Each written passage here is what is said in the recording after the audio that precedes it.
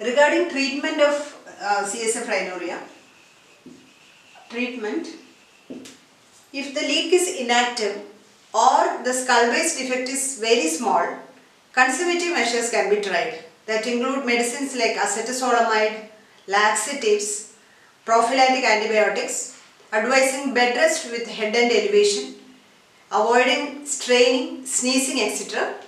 And this can be continued for a period of 2 to 4 weeks. And if the leak is not closing, or if there is active leak, or there is recurrent CSF leak, or there is chance of infection or meningitis, it is better to go with the surgery. So historically there is intracranial methods via a craniotomy, or there is extracranial methods, but the preferred technique nowadays is endoscopic repair of CSF leak, endoscopic surgery. Okay. And there is a wide range of variations and techniques used by surgeon, but there are some universally accepted basic steps which is needed for the successful closure of CSF leak. So we will go through that. So in surgery, first is positioning of the patient.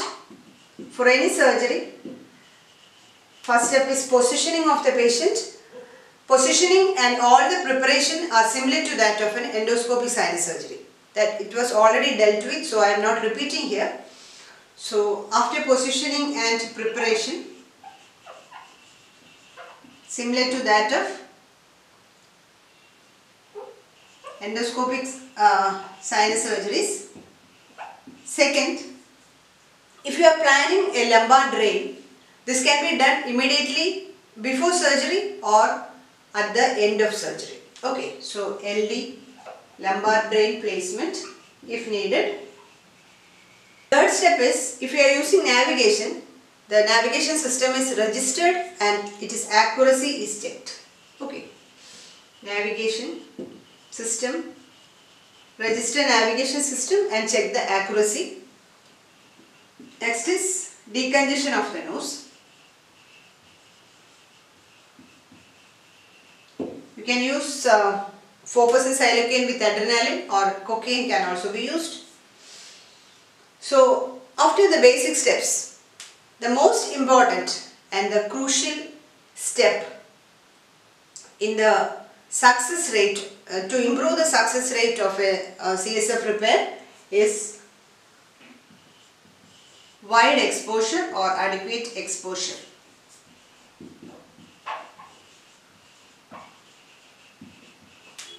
Wide exposure of the site of leak. Common site being cribriform plate or the ethmoid roof. So if it is a cribriform plate, this is coronal cut.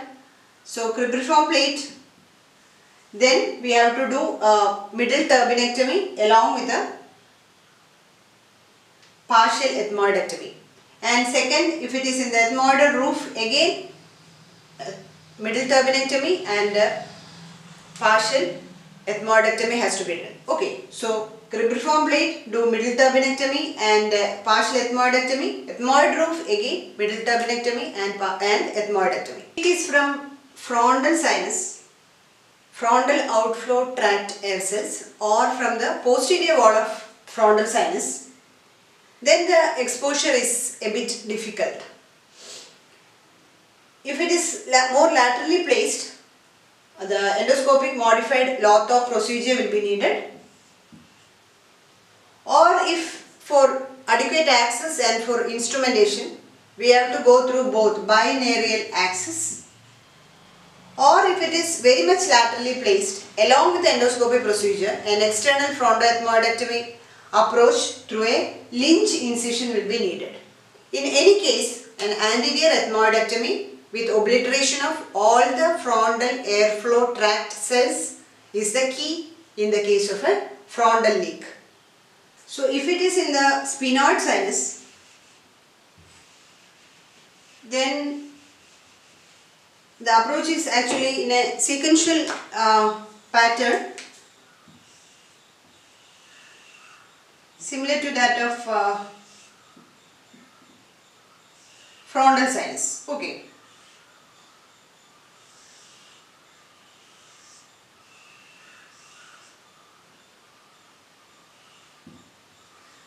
So if it is in the frontal sphenoid sinus, if it is very small and it is in the medially located, then it's comparatively easy. We can go by a transnasal sphenoidotomy. We can go transnasally with you doing an anterior wide sphenoidotomy will be enough. And in bilateral cases, it is better to go in a, if it is somewhat bigger, then a bilateral approach with resection of the sphenoid rostrum will be needed. If the defect is in the sphenoid roof, go with the partial resection of the middle turbinate with the posterior ethmoidectomy, and that will increase the exposure of that area.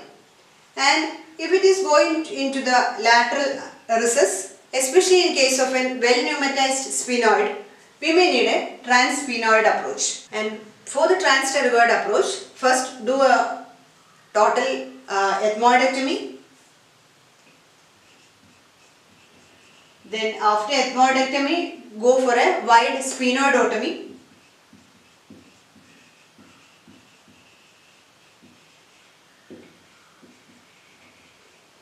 After that, go for a wide maxillary sinus androstomy.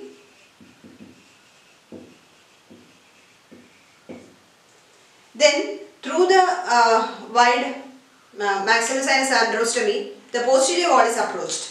There, sphenopalatine artery and its branches are cauterized and the posterior wall is removed.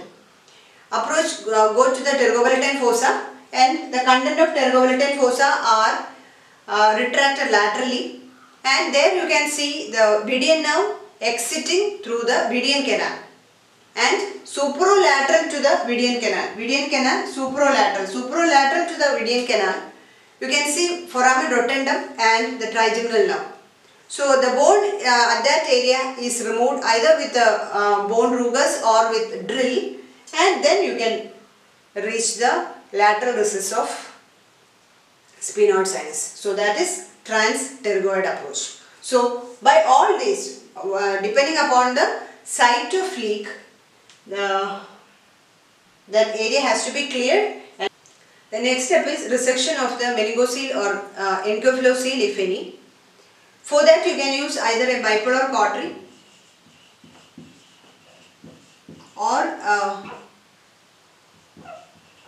radiofrequency coablator can be used, and this coablator is a very nice instrument for this step. And this herniated cerebral tissue is non-functional, and there is no need to push it into the cranial cavity. So that can be fulgurated using either with a bipolar cautery or with coablator till or become flush with the skull base defect. And the injury to the vessels should be avoided and complete hemostasis is needed. And the next step is definition of the defect.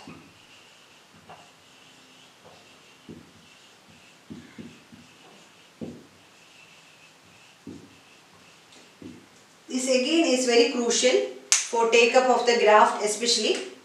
So all the margins of the defect, the mucosa along with the loose bony fragments has to be removed, and all the edges of the defect should be cleared or identified circumferentially. Failure to do this step properly is the main cause of failure in the take-up of the graft.